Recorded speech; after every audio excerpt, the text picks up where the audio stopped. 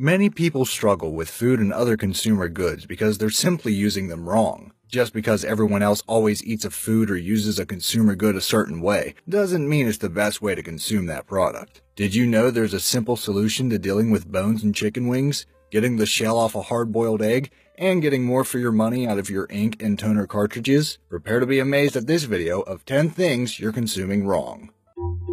Amazing! Number 10. Yogurt. If you like to eat yogurt, you may occasionally find a liquid that collects on the top and think it's gross, pouring it down the drain. But not so fast. All you're really doing is pouring essential nutrients down the drain. It's much healthier to consume the liquid because it contains calcium, protein, and B12, three of the healthiest nutrients found in yogurt. You don't have to drink the liquid, just stir it back into your yogurt before eating, or just shake the yogurt beforehand so you don't have to see it separated at the top. That liquid is known as whey, and Little Miss Muffet eats it, so you should too. Number 9. Chicken wings. It's easy to think there's no wrong way to eat them since they're finger food, right? While it may be socially acceptable to eat chicken wings any way you want, dealing with the bones can be a hassle. So don't just wing it. That's just foul play, because there is an easy way to solve this problem. Here's how you can debone the wing with ease. Hold your chicken wing like a game controller and twist the ends back and forth until you feel the cartilage break. Then, pull the second bone out the end. This leaves one bone in the wing. You then put the chicken wing in your mouth and pull it off the other bone, leaving you with only chicken to chew. This is the best way because you get to eat all the meat at once, without the risk of encountering a bone when you chew. Number 8. Hard-boiled eggs. For many people, the hardest part of cooking hard-boiled eggs is peeling the shell off. If you're struggling with this or avoiding making hard-boiled eggs altogether so you don't have to deal with it, chances are you're doing it wrong. The best solution is to add a teaspoon of baking soda to the water before you begin, which raises the pH of the water. Boil the eggs for about 12 minutes with 2 inches of water above the eggs. When you're done cooking and have cooked the eggs, crack both ends on the counter and peel off some of the shell so you have a hole at the top and bottom of the egg. Now comes the fun part. All you have to do is blow on one end of the egg and the shell should come right off. They may be hard-boiled, but they don't have to be hard-peeled. Number 7. Oranges. Oranges are a good source of vitamin C and folate, but they can be a hassle to peel. Here's an easy way, and you'll be annoyed you didn't know sooner. All you have to do is cut off the top and bottom of the orange. Then make a slice in the peel and simply unroll your orange. It's now neatly sectioned and easy to eat, sort of like a fruity Toblerone. Aren't you glad we told you this simple orange hack? Number 6. Toothpaste. It's not a food, but toothpaste is also expended by use, so it's cost-effective to consume it properly. The first mistake people make when using toothpaste relates to the amount of it they use. Many people run a long strip of toothpaste across the surface of bristles on their toothbrush, but this is actually too much toothpaste.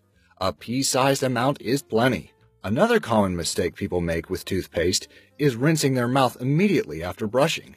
This isn't actually what you're supposed to do. Not rinsing allows the fluoride to stay in the mouth and be better absorbed by the teeth, protecting them from cavities. Toothpaste also has a few use hacks that can help you with cleaning something other than your pearly whites. You can use it to clean your car's headlights, or to get persistent strong smells like garlic or onions off your hands. Number 5. Ink and toner.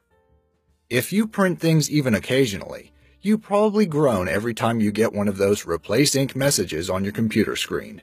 However, replacing the cartridge right away isn't the most cost-effective solution. Frequently, these messages pop up when your ink has just reached a certain low level, but there is still some left. With ink cartridges, simply take out the cartridge and use an unbent paperclip to pop the reset button on the cartridge. Then continue printing until your printing gets light or totally non-existent. Only then will you have to replace the cartridge.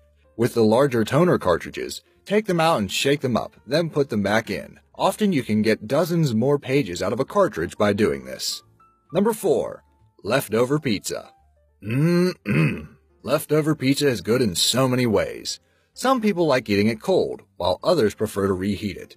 But if you're using a microwave or even a traditional oven, you may not be getting the best, tastiest flavor and texture from yesterday's pizza. So, what's the best way to reheat it?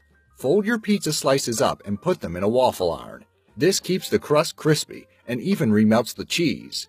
Plus, you get a cool little grid shape on your pizza. You can even fill the little squares with that extra sauce or Parmesan cheese you get from the pizza place. Number 3. Apples. An apple a day is supposed to keep the doctor away, or so the saying goes. I don't know about that, but a whole apple a day will leave more room in your trash or recycling bin. That's why you gotta eat it all. That's right, you can eat the whole apple, including the core. The whole idea of the core being inedible is just a myth. Sure, apple seeds do release cyanide when digested, but unless you finally chew and eat about 200 apple seeds or about 20 apple cores, you won't receive a fatal dose. Oh, and you shouldn't peel apples either, as the skin contains vitamins. The best way to consume your apple is to rinse it thoroughly. Start from the bottom and eat the whole thing, skin, stem, and all. Number 2. Liquid soap.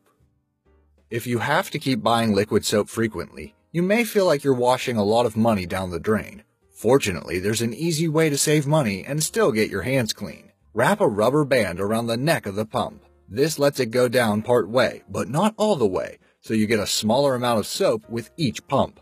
Don't worry, your hands will get just as clean and you won't have to buy soap as often. You can stretch your soap even further by adding water when the pump bottle starts to run low. You'll be able to stretch the bubbles a lot farther before you have to buy another refill. Number 1. Pistachios. Pistachios are healthy nuts, and they have pretty fun commercials too, but sometimes getting them open is no fun, especially when you're left with the neglected ones that you can't get the shell off. Thankfully, there's an easy solution for this that might save you from going nuts. Just take another pistachio shell and insert it into the crack. You should be able to fit it into most small slits with a bit of pressure, and this will allow you to easily push apart the two sides of the shell. This works because the shells are very strong. This will prevent those yummy pistachio nuts from hibernating indefinitely. Have you been consuming these wrong the whole time? And what hacks help you consume products more efficiently?